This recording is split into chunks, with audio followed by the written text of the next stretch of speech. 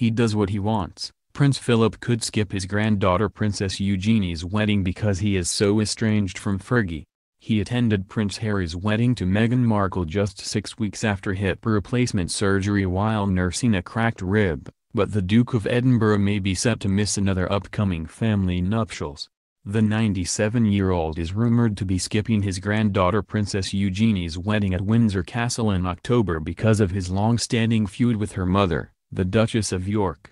A well-placed insider told People magazine, "He does what he wants. He made a supreme effort for Harry. I would be very surprised if he did go, because he is so estranged from Fergie. I think he will decide at the 99th hour." Buckingham Palace declined to comment when approached by Mail Online. Bad blood between the pair stem from a series of scandals involving the Duchess, which reportedly mean the Duke now refuses to be in the same room as her.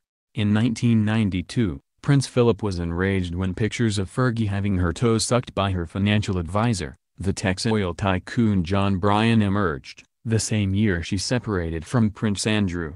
The Duchess has since recalled her humiliation when the story broke as she was holidaying with the Queen at Balmoral, Scotland, and advised that she should return to London.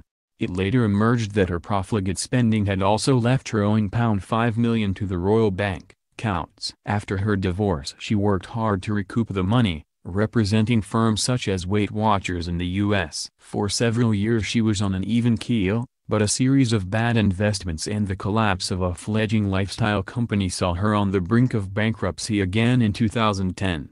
This led to her being caught in a tabloid newspaper sting selling access to her former husband for £500,000. The cash-strapped Duchess was taped accepting a $40,000, £30,480, cash down payment to introduce her ex, who then worked as a UK trade envoy, to an undercover reporter posing as an international businessman.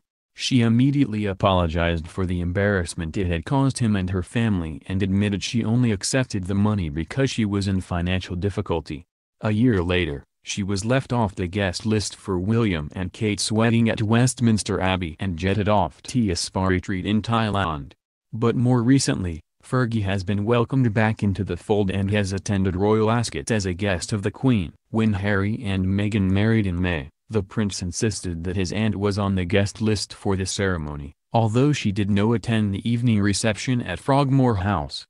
Princess Eugenie will tie the knot with former barman Jack Brooksbank at St. George's Chapel on 12 October. It was recently announced that 1,200 people will be welcomed into the grounds to witness the arrival of the congregation and the royal family, listen to a live broadcast of the service, and see the newlyweds depart after exchanging vows on October 12.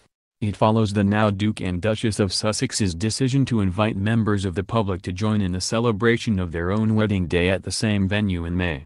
The bride and groom will also embark on a carriage ride on their big day, Buckingham Palace confirmed, just like Meghan and Harry did as millions around the world watched on television.